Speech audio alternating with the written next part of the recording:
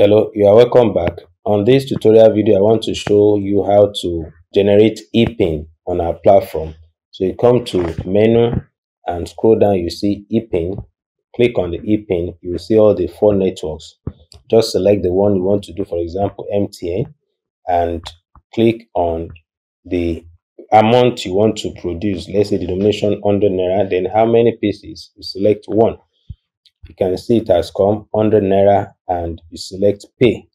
So just wait for its transaction processing. After some few seconds, it's going to show you successful and you see the pin you want to copy. So you say transaction successful, click on OK, then just scroll down, you see the ePIN under it, so you can copy it out. If you are connecting it to a Bluetooth device, there is a way you can edit and you just print out. In order to see it clearly, you can put your phone on desktop mode, which you'll be able to see all the serial number and everything. So thank you very much.